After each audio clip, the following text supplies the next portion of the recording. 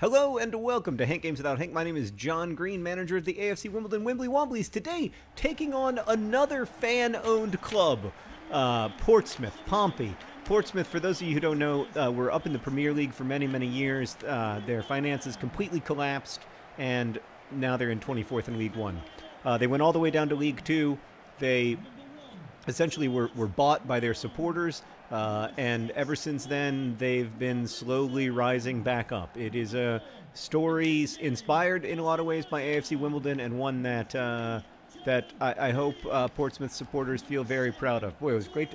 I just heard my name. You just said, like, the announcer was just like, John Green! And then all the people at Kingsmeadow were like, ah! It was a great feeling. I mean, I'll know that I'll never have that feeling in real life, but whatever. I hope I do someday.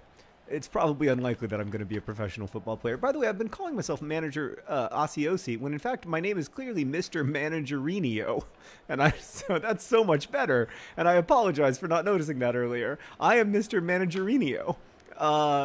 I took Raffo out of goal because, you know, there's only so long that a joke can last. And Raffo is 17, and I am an old man, and I'm nervous. Okay, so here's the deal. Today, I'm answering a problem from another Project for Awesome donor. Thank you to all the people who donated the Project for Awesome. As I thought it was a very interesting problem that Chris presented me with. This is a quote. You've previously stated your basic agreement with the statement, those who don't study history are doomed to repeat it, but also that you unequivocally believe that humanity is doomed to a relatively imminent collapse. How do you reconcile those two philosophies? Well, I mean, first off, I think you've slightly mischaracterized my position on the future of humanity. I do not think that humanity is doomed to an imminent collapse. In fact, I think it. Here's what I think. History. I do believe that. So I do believe that history is doomed. Those who don't study history are doomed to repeat it.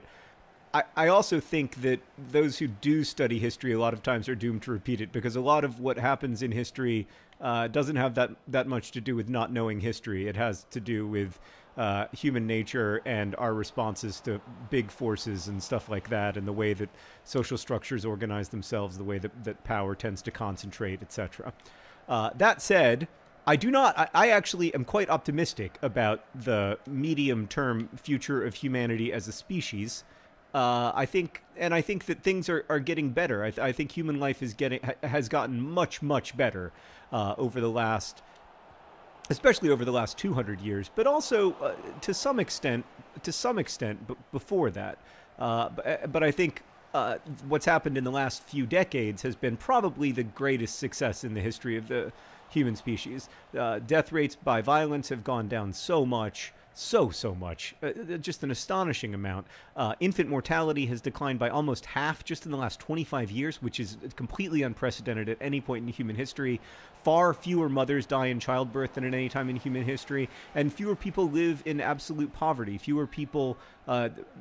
death from malnutrition is way down. The death, of course, is not the only consequence of malnutrition, and the other consequences of malnutrition, including stunting. Some of the brain development problems that can accompany malnutrition are less common than they were a decade ago or 2 decades ago, or also at any time in human history. So I see no reason why those trends can't continue. I think things are getting better in a lot of important ways. There are also ways in which things are getting worse, which are also real. I am concerned about some of those ways. I am extremely concerned about climate change and the ways that it's going to destabilize, especially the lives of the people who are most vulnerable on Earth, people who live in impoverished countries and people who don't have access to the kinds of technological innovations and healthcare systems that those of us living in rich countries do. And I'm very concerned about that. There's other stuff I'm concerned about. When I say that humanity is going to collapse, what I mean is that, like, our species is temporary, like every other species that ever lived on Earth, and that there will be a future without humans, and that future, I think it is worth noting, that was the kind of save that Long just made that I do not have confidence Raffo could have made. But Raffo's only 17. I have a lot of confidence in in us short term. I do not have any confidence in us long term because every other species has gone extinct, and also because I think oh, it's got to be. Oh, what a great pass! And then for some reason, Ball John Green chose not to attack the ball. Ball John Green, come on! That was such phenomenal Wimbly Wombly play until the very last moment. That was poor from Frankenstein. Anyway, yeah. So I don't think that we are at risk. I mean, we're always at risk of imminent collapse. And in some ways, the more deeply interconnected the human species gets, the more, the more potentially catastrophic those threats become. So, like the threat of a global pandemic, for instance, is very real. And because of how interconnected people are today, it would be extremely, extremely bad if it happened. But I also think like our healthcare system and our ability to respond to pandemics, our ability to develop vaccines quickly, that's never been better than it is now. So I am mostly hopeful about the medium-term future of humanity. And the things that concern me, and then there are some history repeating itself things that concern me.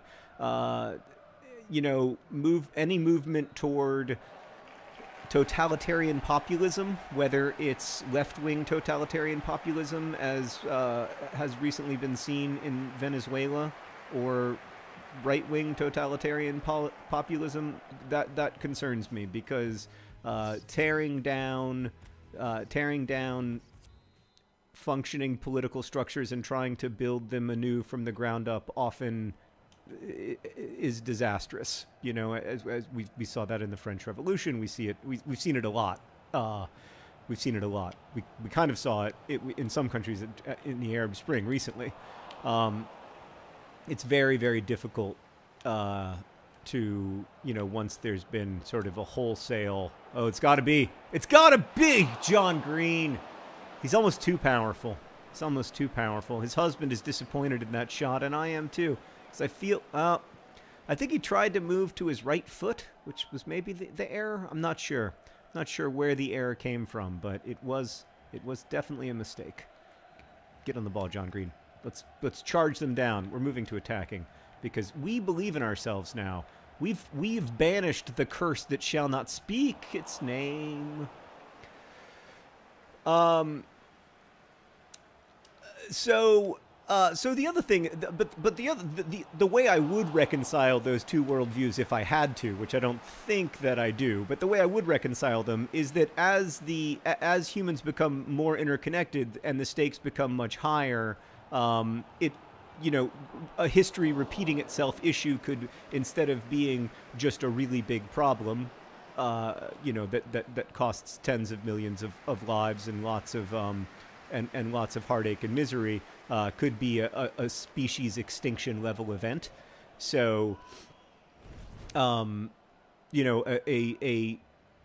nuclear war in 1945 was an extremely was an extremely destructive force in human history in terms of lives lost, in terms of lives affected, all of that stuff. It's got to be. I mean, that's phenomenal. Guys, people say I suck at FIFA, but I just scored with my central defensive midfielder who has the most embarrassing celebration in the history of the Wimbly Womblys.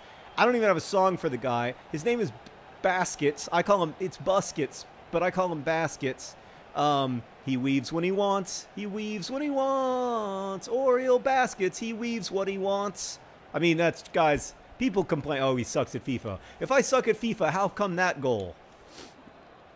Oh, God, I love this post-curse Wimbly Womblys. We're fantastic. Just phenomenal. I'm overjoyed. And we've got George Long in goal. There's no way we're giving up a goal, he said immediately before giving up a goal. That's a nice interception, though, by Paul Robinson. He's 37, still at it. So that's how I would justify it. Is that in a more interconnected world, I think repeating history might have bigger consequences than it would have in a less interconnected world. And in a world where humans, frankly, have more power. Shoot. Well, it didn't go in. Where humans have more power, both over themselves and over the rest of the biosphere, I think our missteps can be more... they can just be more severe, more extreme, and more terrifying. So I guess that would be my argument for why you can be, why things might be worse, even if they're only in a way circuitous. However, again, I think that humans will be around for a long time. Not like, I don't think that we're in the first half of human history, probably. You know, humans have been around for around 200,000 years. It's possible that we'll be around another 200,000 years, but I don't know. I don't really think it's likely, if I'm being honest. But 200,000 years is a long time. You know, that's it's incalculably long, considering how long ago the the Columbian Exchange began, or how long ago even the agricultural revolution began. So if we're as far away from the end of human history as we are from the agricultural revolution, that means we're only like 12,000 years away, which is a long time. You know, obviously no one who's here right now will be there to see that. But I also might be underestimating the role that technology ends up playing in the development of human society and stuff. Oh, wow. I thought that was going to be it. And I also, and the truth is who knows? Maybe we're in the first 1/1,000,000th of human history. You know, maybe we're going to figure out intergalactic star travel. Probably not, but maybe. I don't know. And so part of it, I think, in any gaming of the future... Oh, it's off the post of John Green! Oh, he's back! He's back! He's big, he's bald, I haven't got the rest. Bald John Green, bald John Green. He doesn't have a mustache anymore, so I have to change the song. But that, I mean, who was it? I was Vinny Thrill. Of course it was. The man with the worst haircut in FIFA, Vinny Thrill. And then John Green, it couldn't have been easier. And it's just magnificent. A magnificent finish. Apologies to Portsmouth, a great club with a great history, owned by their fans, getting absolutely codwalloped. Did I just make that word up? Probably not. Meredith, will you Google codwalloped, please? Absolutely codwalloped here against the Wimbly Womblys, and it could be more. It could be more. It could be more.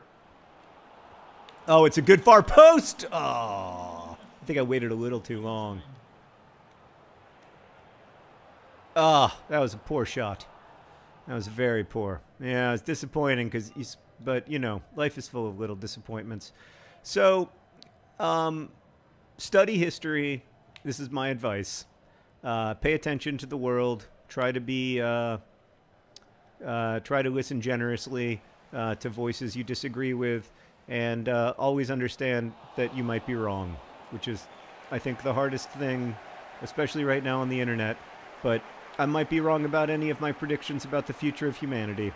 Maybe we've got 5 minutes left. Maybe we've got 500,000 years left. It's hard to imagine more than that, though. But who knows? I do know one thing, which is that Mr. Baskets has a beautiful head of hair, and he scored a phenomenal goal. Thanks for watching. Best wishes.